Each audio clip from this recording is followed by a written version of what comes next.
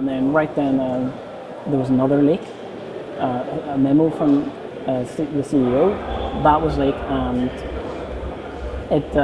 one of the phrases in that was, we're not watching what players say, let's watch what players do. And so players decided they would do something.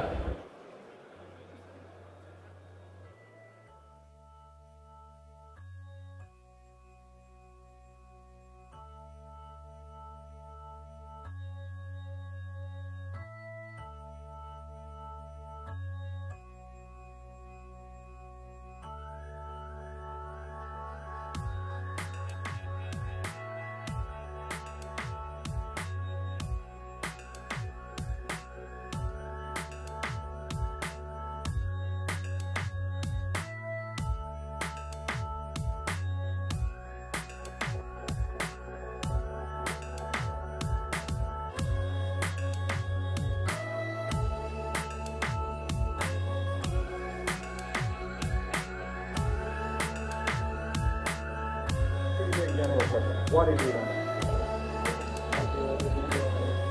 What is EVE Online? Spaceship violence, essentially.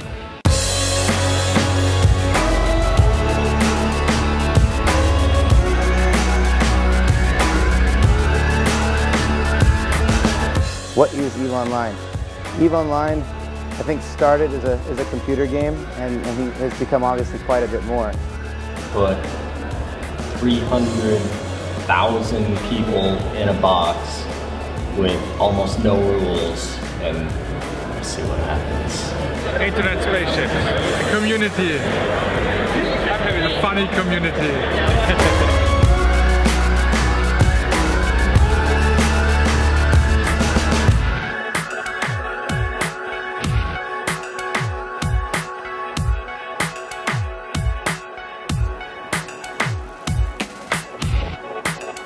Oh, do you want me looking at you, or okay, yeah. Should I look at either camera or look at you? Look at you the whole time, yeah.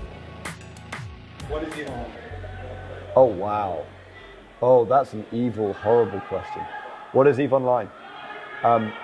EVE Online is a particular window onto a virtual world, which is populated by the good, the bad, kind of every part of human society you could possibly imagine, but in this fantastic, really, very, very cool science fiction kind of universe where you get to be a starship captain and literally do whatever it is you want to be, do whatever you want to do, and live an alternate life, which is so much more meaningful than some of the tedious things you do in this life.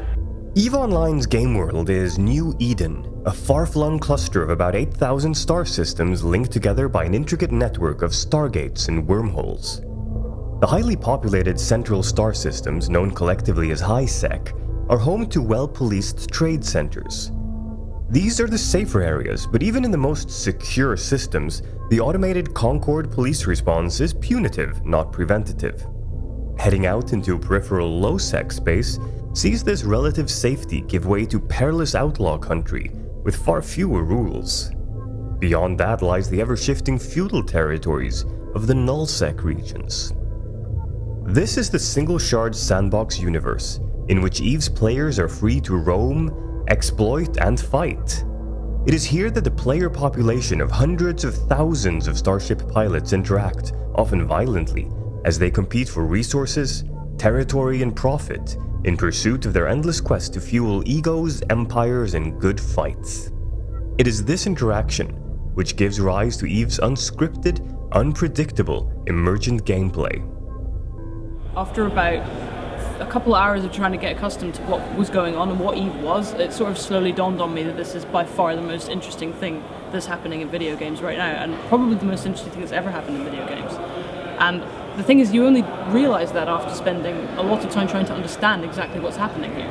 As soon as you could, there's a click moment, and after that you get it.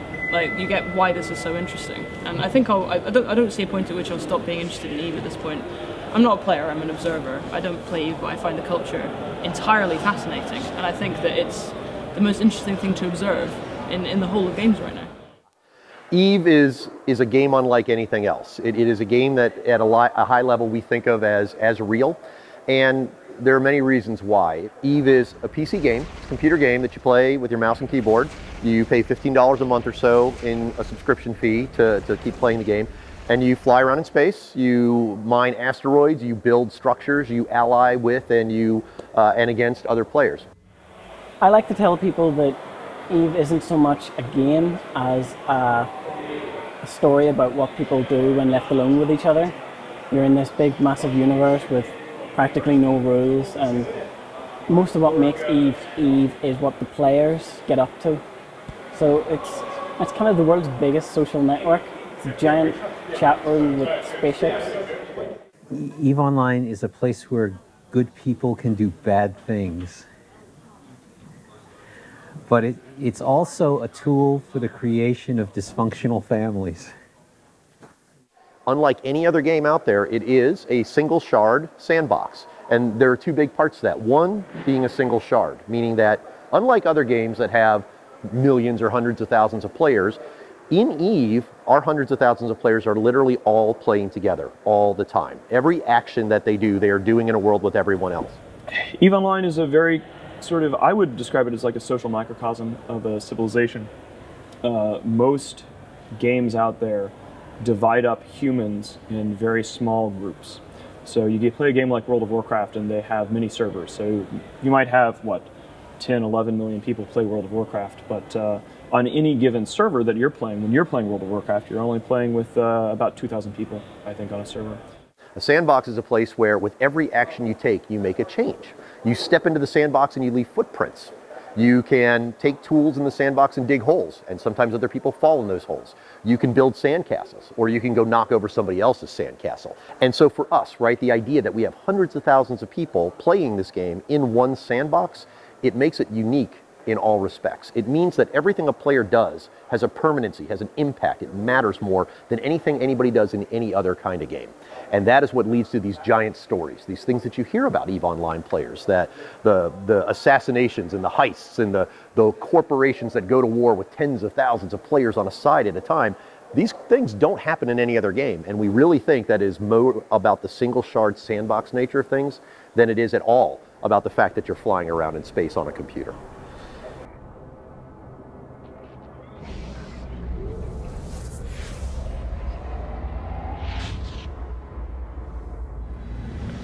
I just think that EVE is such a unique thing. It's such a different thing to anything else that exists, because if you take, you know, World of Warcraft's a great example. So there's guys who play World of Warcraft and they play in a group of 40 players and they train for months to fight this cool dragon, and eventually they'll kill it.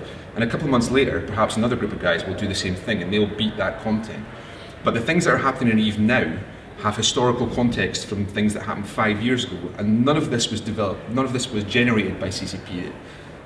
The thing that makes EVE special is that every major event that's happened within EVE in the last 10 years has been done by the players. It's all narrative, all the narrative is player generated. And so the stories that exist within EVE Online are organic. They spawn from a group of people who are very passionate about the game and love it very much.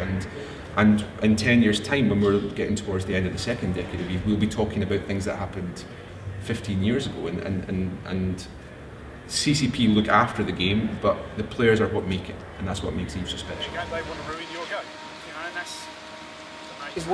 That is what interests me about the game, is the idea that the game itself is actually not a very interesting part of the process. And the interesting part of the process is the organisation, management, the madness that you look at in retrospect and say to yourself, I had a good experience because I was there when this happened. Although you might not have known about it when it was happening, because you're running at, what do you say, 10% of normal game speed. So you're not even sure if you're alive or dead. It's the meta game that is what keeps people going.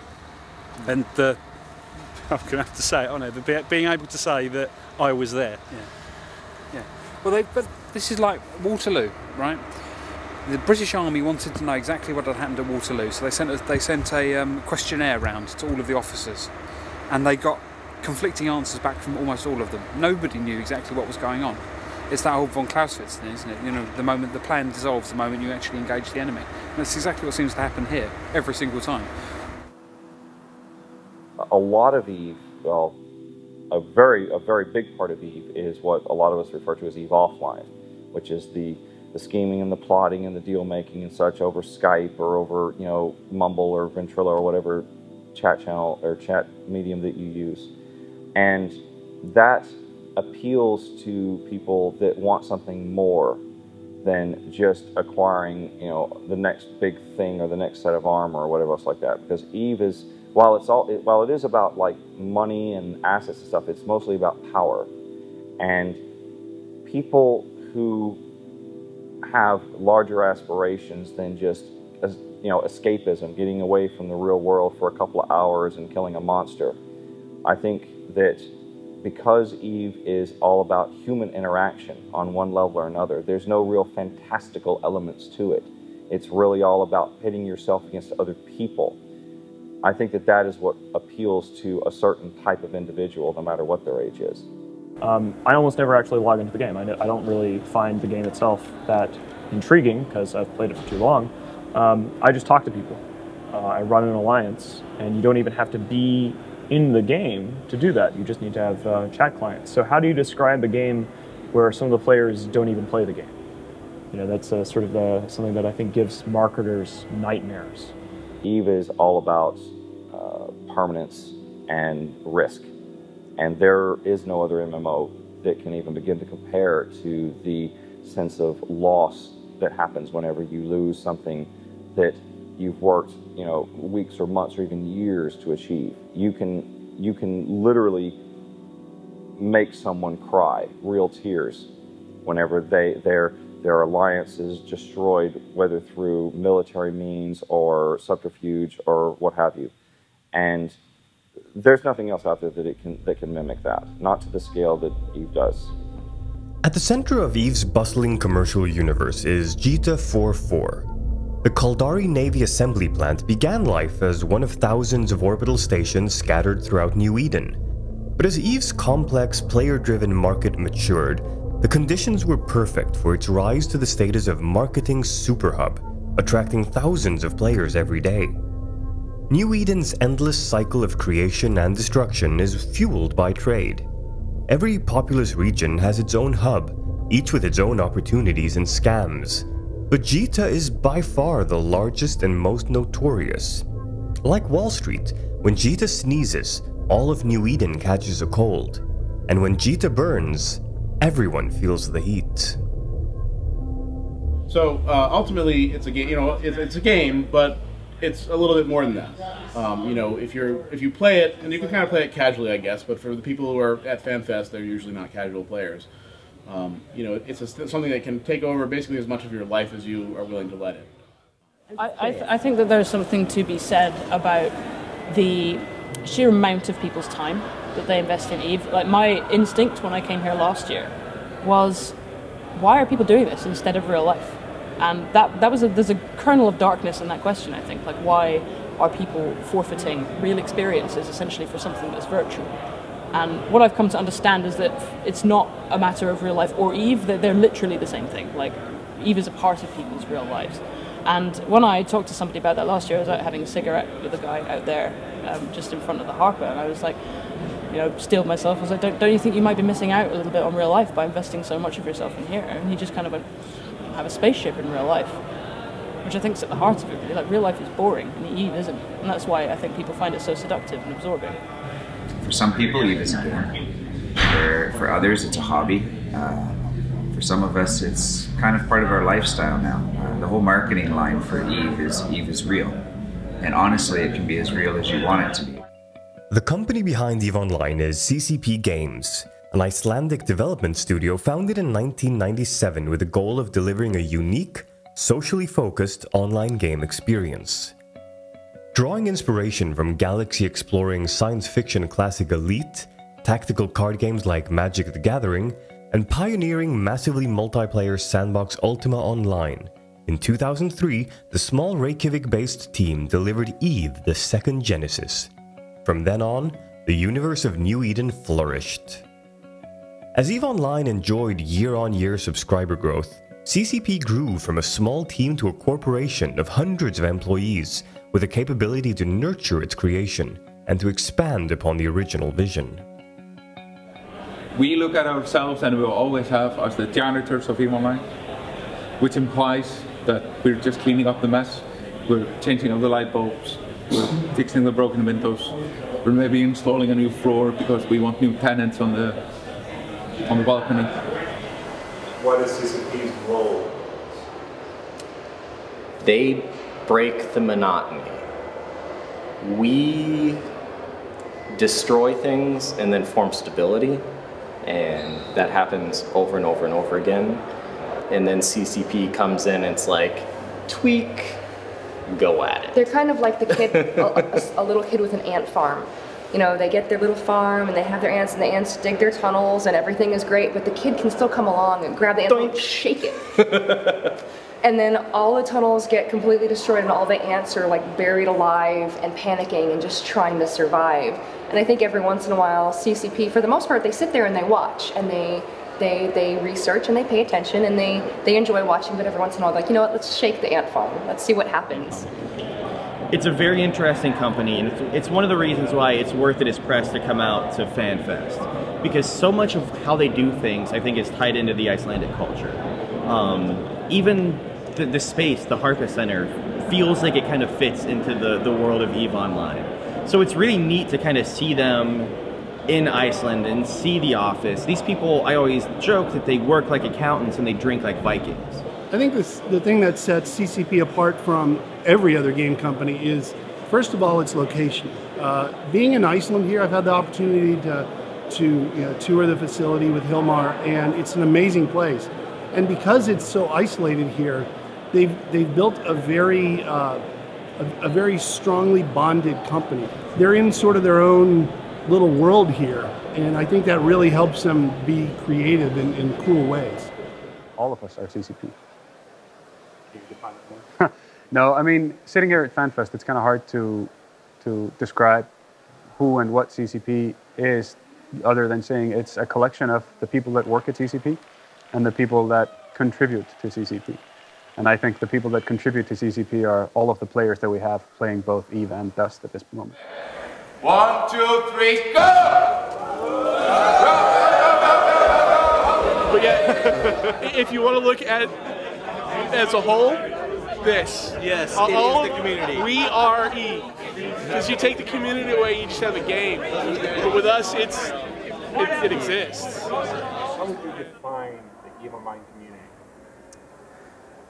Ruthless and cunning and creative beyond compare. I mean, I think that's really the thing that appeals to me personally, is the sheer amount of creativity that the players put into this. They take full advantage of the fact that we have these tools and we have these options, we have this freedom, and they do amazing things that just go far, far beyond what the producers ever imagined.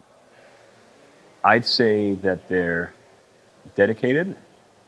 I think they're probably more passionate about EVE than we are, if that's even possible. I think they're clever. I think they're clever and they enjoy some degree of chaos, which I think is healthy. I think EVE actually has the nicest community of any MMO, but it just has such a bad name from people think all this scams and heists and shit are going on every day. It's not. We are the most protective bunch of dicks you'll ever meet. We treat each other like absolute crap, but if anyone else outside of our community tries to attack any of us, we will all rise up like a family and defend ourselves. We're a very vocal, very strong, very united, passionate community, and I've never seen anything like that.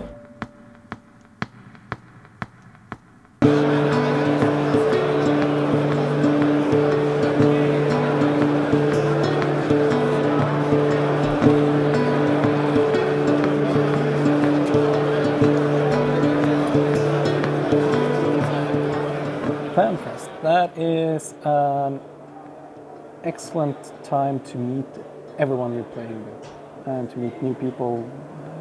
Just get together to sort of like celebrate what we have and what we've created. Because I mean, for me, the community is the bigger core of everything. So this is like a celebration to what actually the community achieves. For CCP, it means getting to meet our players, talking about spaceships for 3 days, usually longer, seeing old friends. There are people that play our game that we're super good friends with in real life, getting to see them and come out and hang out with them. It also, I think, means frantically trying to get features ready to show at FanFest. And then after FanFest, we're like, oh no, we lost basically a week of work. Guys, we really gotta crunch now to get back up. I think that it means ultimately a lot of work, but a lot of payoff and a lot of fun.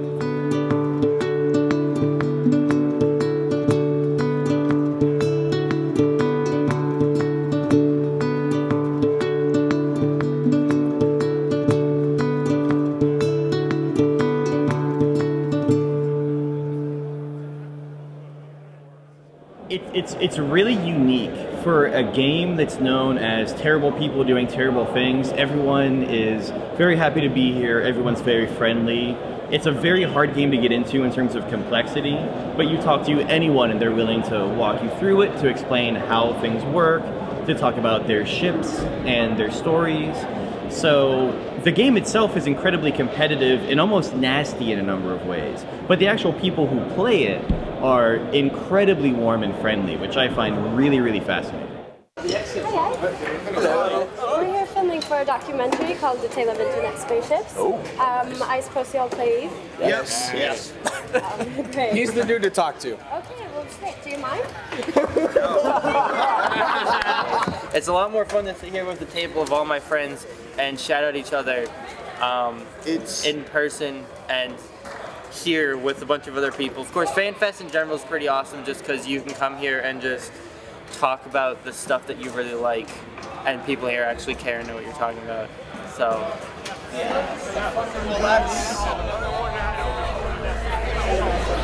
So what's your expectations for FanFest? Lots of good times and beer. Lots of beer. Yeah, I think the beer is a given. My expectations for FanFest is a hell of a lot of fun because I've been here one night and I've met so many people and everybody's really nice. It's just fantastic.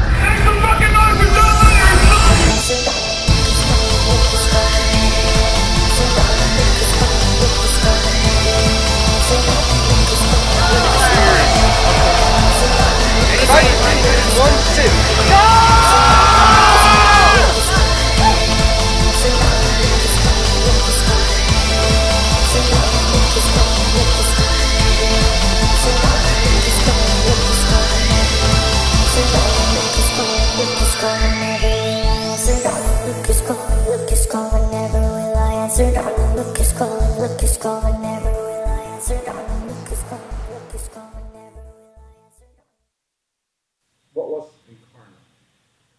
a giant mistake?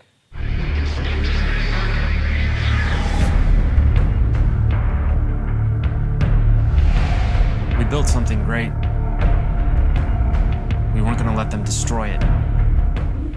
Well, Incarna was their, to be quite blunt, their really pathetic attempt to follow through on a 5-year-old promise of us being able to walk around with bodies and stations and interact with each other and have little mini games and open up a store if we wanted to and go that whole aspect. That was their original attempt to make Eve more personable, to get us out of the ship so that we weren't just this disembodied figure, but we would actually have face-to-face meeting in the hopes of creating even greater social interactions and greater emotional attachments. It was very flawed technical implementation. You know, it was half-assed. There wasn't a lot you could do. There still isn't a lot you can do. So Incarna was basically a failed technology attempt. I was there. I'm telling you, I was there.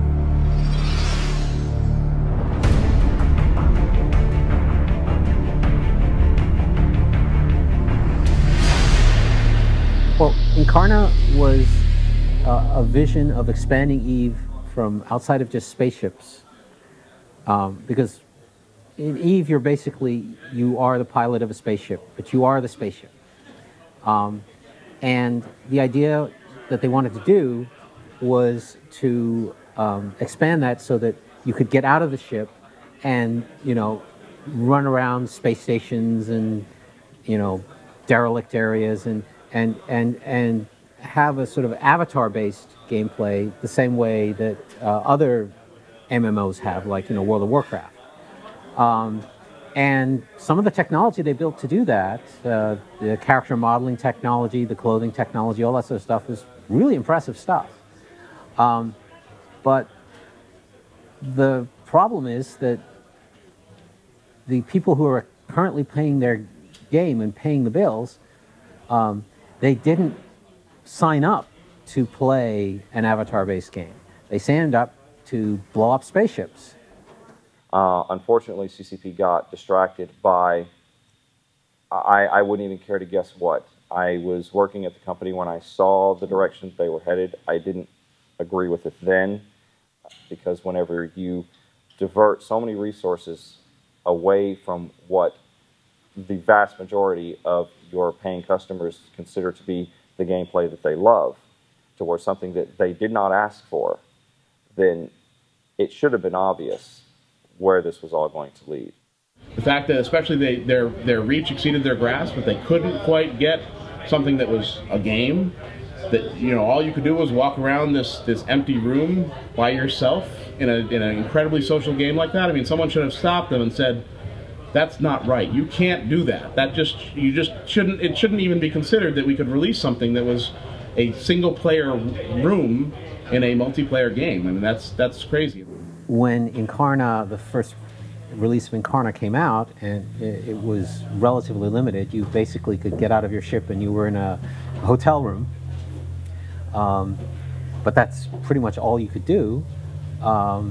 People got really upset, first because it didn't really add a significant amount of new gameplay, but second because CCP decided to force players to use it.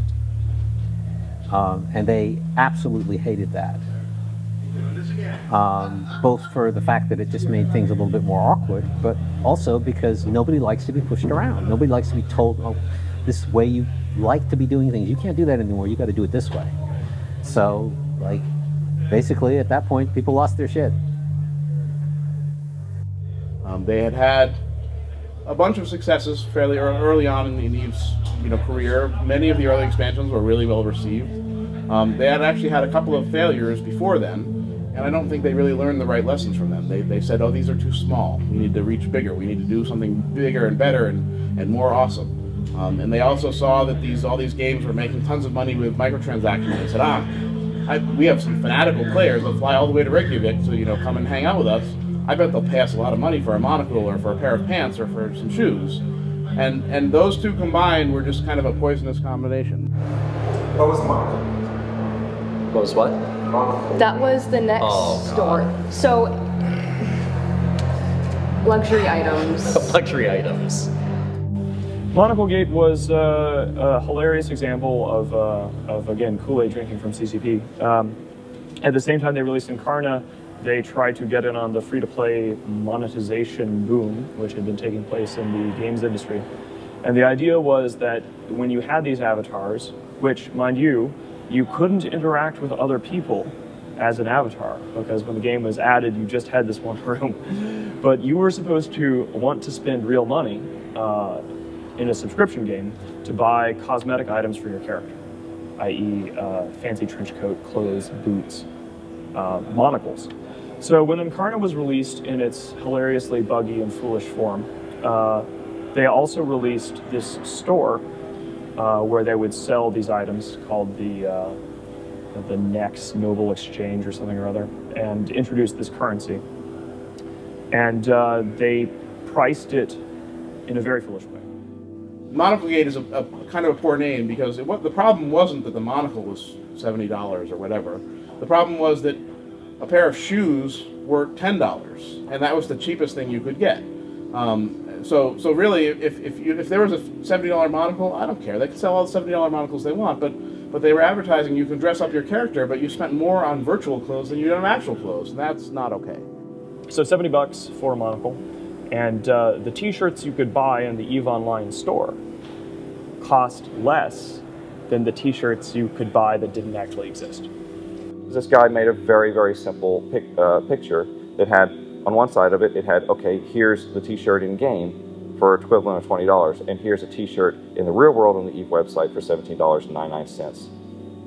What the hell?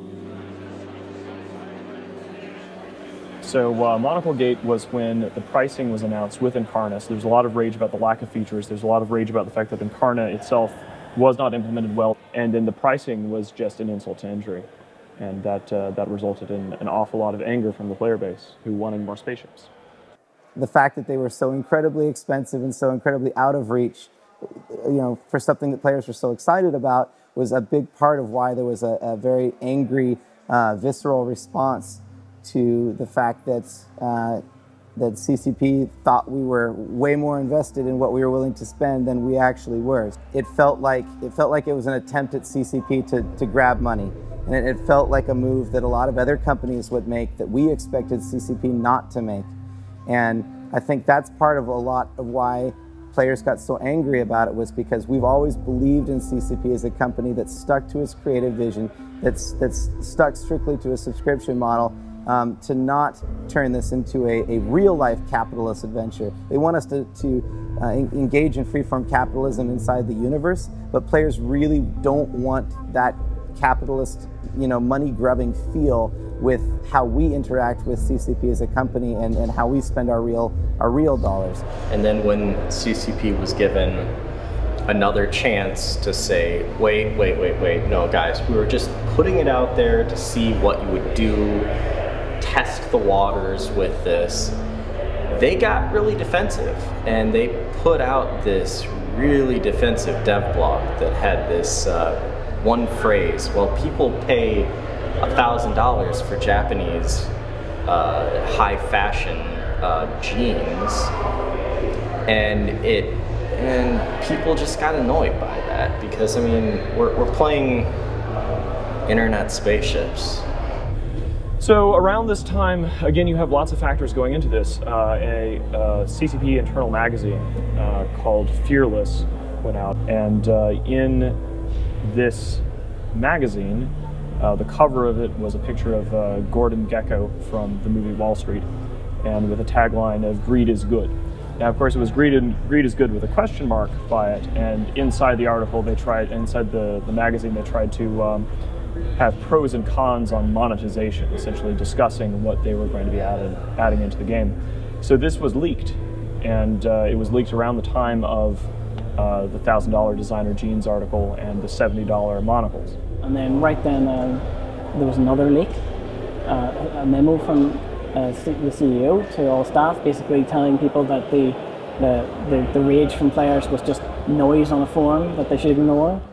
That was leaked, and one of the phrases in that was, we're not watching what players say, let's watch what players do. And so players decided they would do something. That was what really put things over the edge, because they're saying, okay, well, they're not going to listen to what we say, so we will torch the place.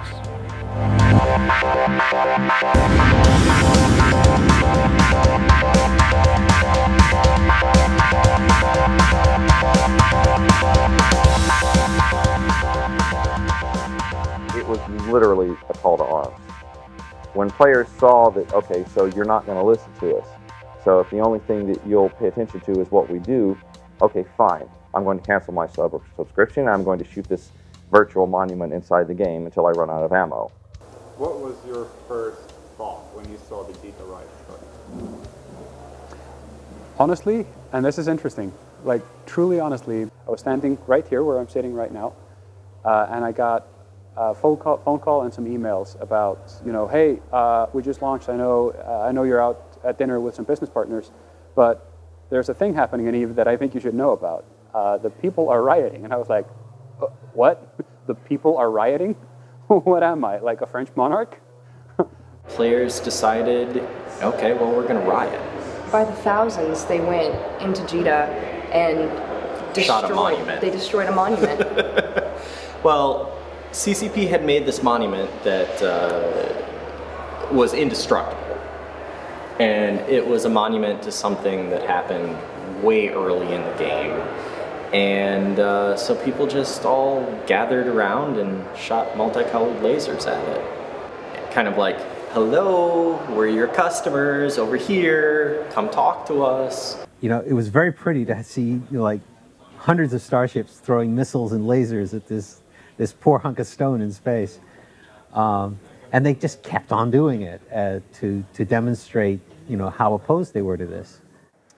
So the Georiots were a direct response to Incarna and to the Monocle Gate, and it was a form of, the simplest way to put it is it was a protest movement. It was much like Occupy Wall Street or you know, the riot in Tiananmen Square or any number of things of players wanted to have a very, very physical, visible, undeniable, unshakable response that CCP couldn't ignore.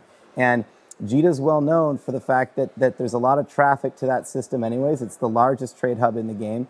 And so it's critical to EVE's economy.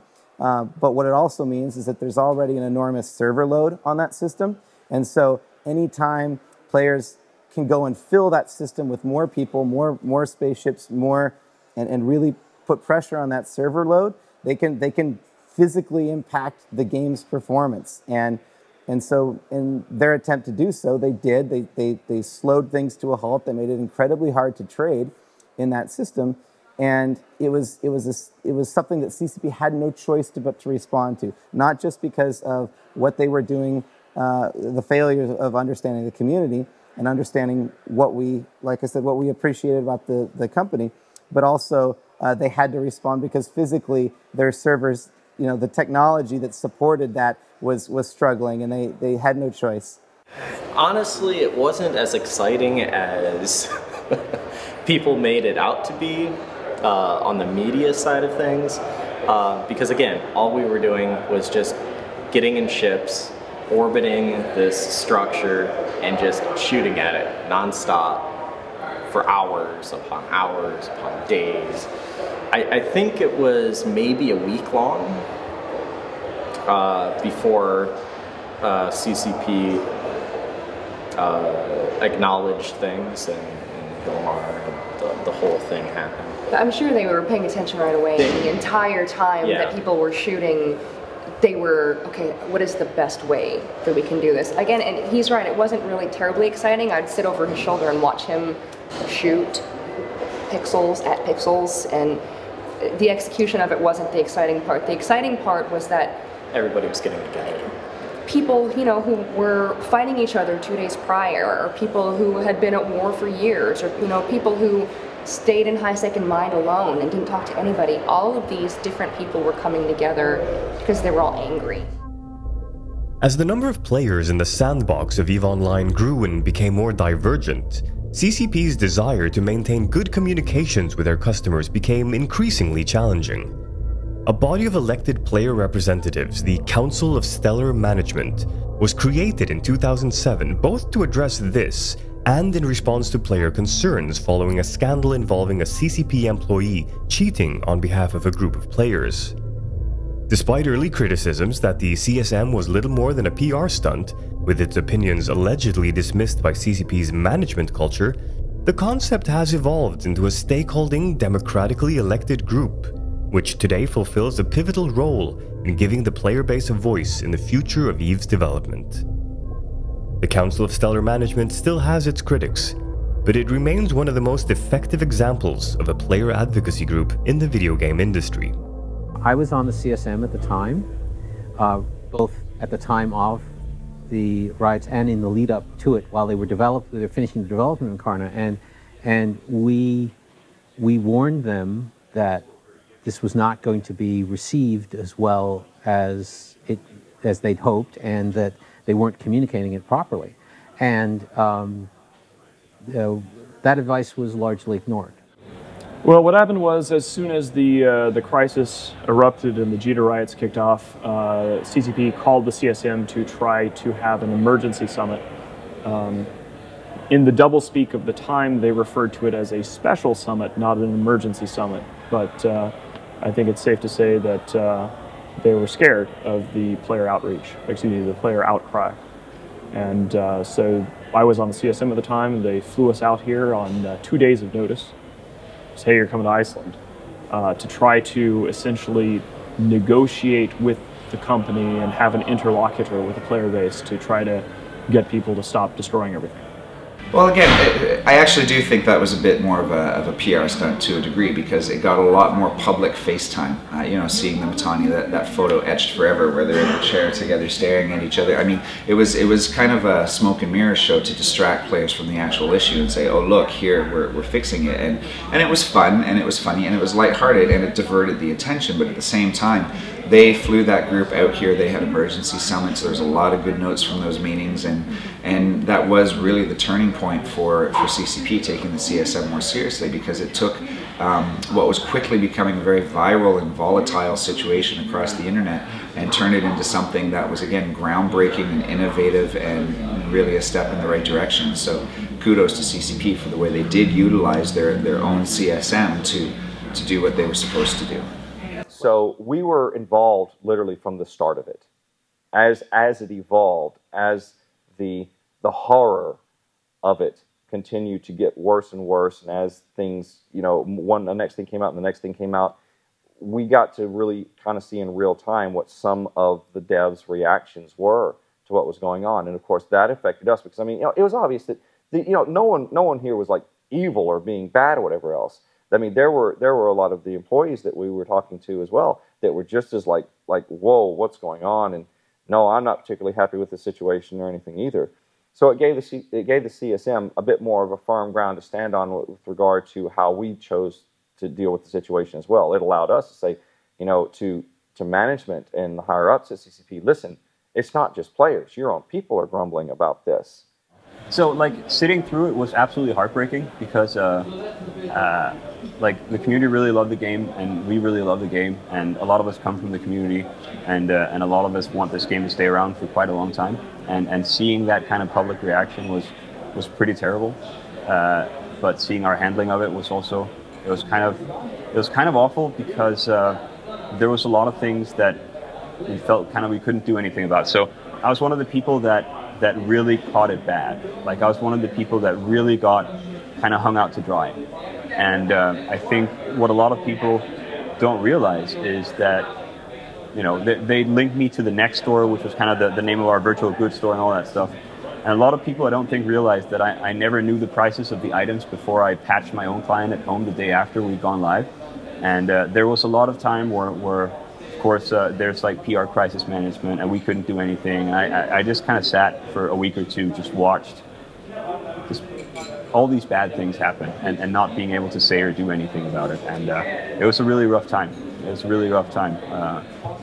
You know, the only thing that makes it a bit worse is that I think they were right. So.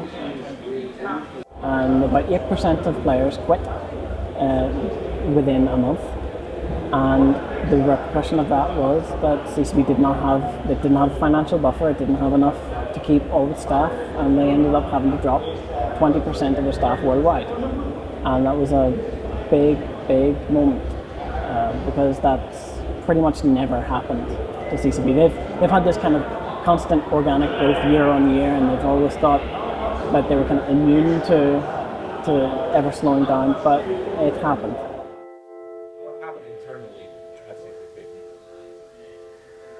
Well, 20% of them lost their jobs.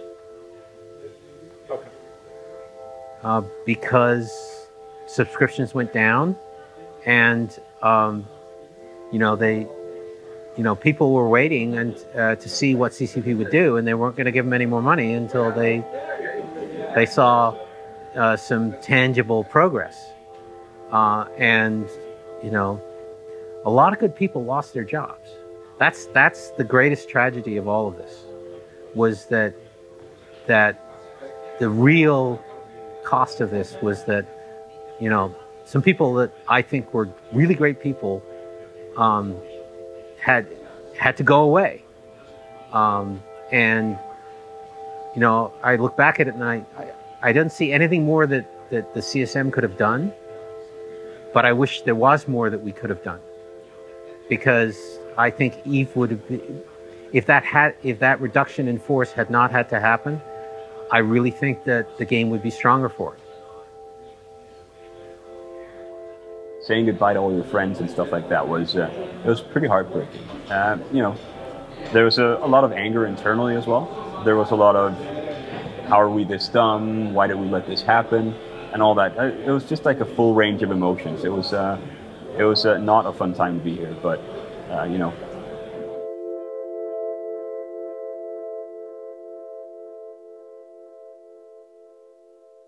Subscription numbers started to tell a very sad tale to CCP, and that was whenever Hilmar issued his famous letter of apology.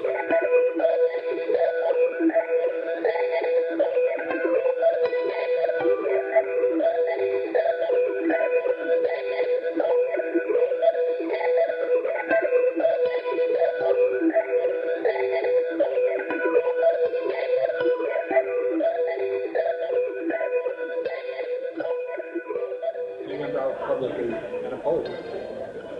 How did you come to that decision? We did a post-mortem internally of the whole situation. When I read it,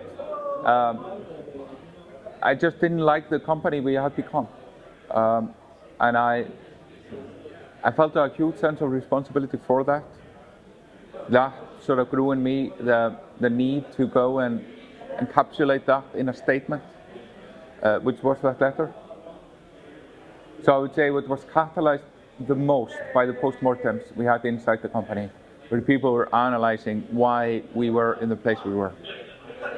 I thought the apology letter was good, I guess. I mean, if I was in his position, I would have written something similar. The important thing is not so much the apology, it's the actions.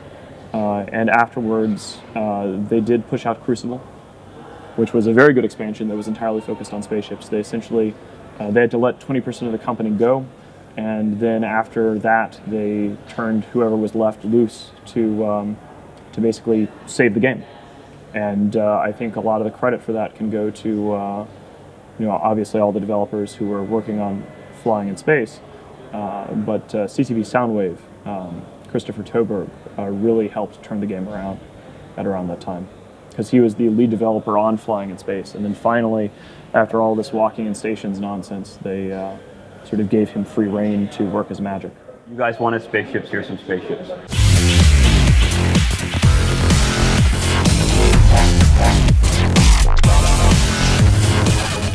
So we work by backlogs, which is basically a feature will have a number of stories that'll go into it, which will complete the feature. So during Incarna, I had a private backlog of little things, and I'd just been collecting, I think, 100 or 200 stories. And I said, well, I have a backlog that would be good to go in 2 days.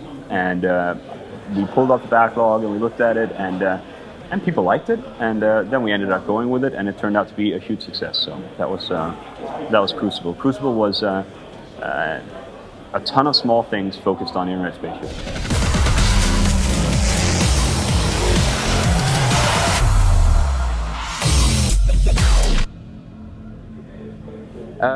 Crucible, I would say, was, as we were growing through the restructuring we did subsequent to Incarna, based on the post-mortems, based on the action we took, following the letter, following the restructuring, reprioritization of CCP.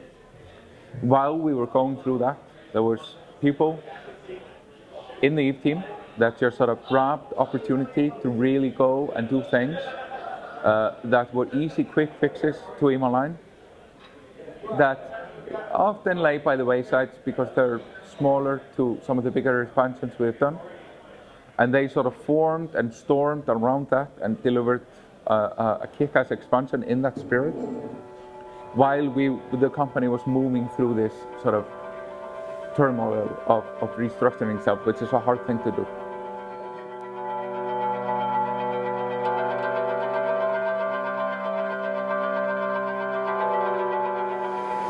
It's a game, guys.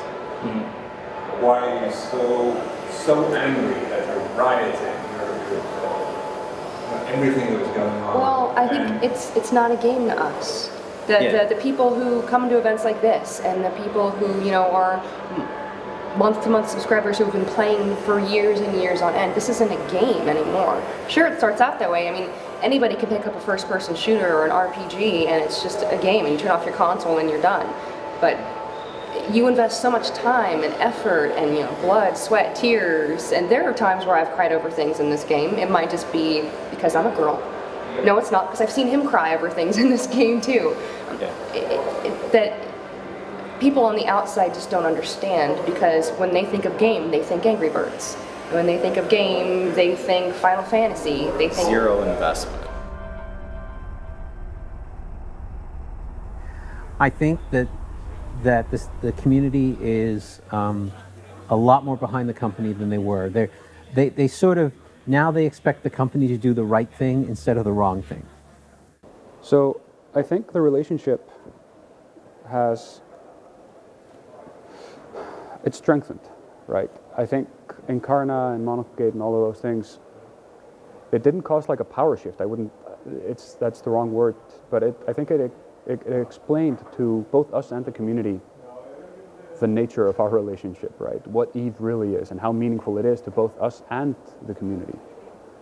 I think that the amount that the people care about the game has not changed. People will always be very protective of their passion. Many people who play EVE Online, that's their hobby. Like, that's what they do every day. I think that the community now is in a much better place in that they trust us way more, and they're also just have a better game to play. I think that that's very true. Like, but you don't want to have a community completely devoid of emotion. I don't want apathy. And I think right now we're in a place where an expansion comes out and people are like, yeah, awesome, that's great. Like, I think that as long as we keep that up, we're in a super, super good place. And I really think that the fact that there are still people that are really angry at me, I would rather they be angry at me than just not care.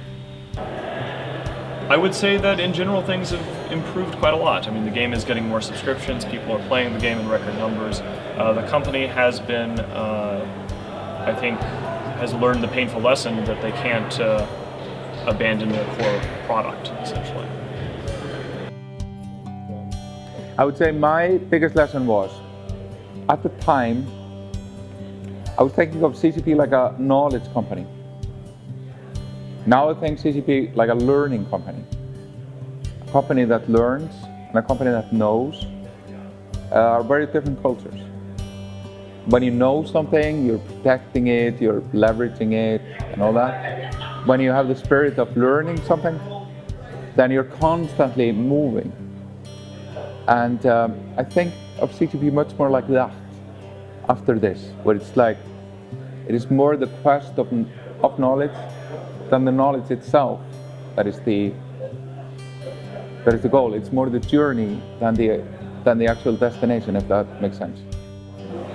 I am really, really happy with EVE where it is right now. I started playing almost 10 years ago, and holy shit, is it a different game than 10 years ago. It's come a long way, and we gain 40,000–50,000 subscribers every year, and I see no reason why that won't continue. And it's awesome. And when you get out here to FanFest and there's 1,500 people who have flown out here, and it was sold out after a month, it's so humbling.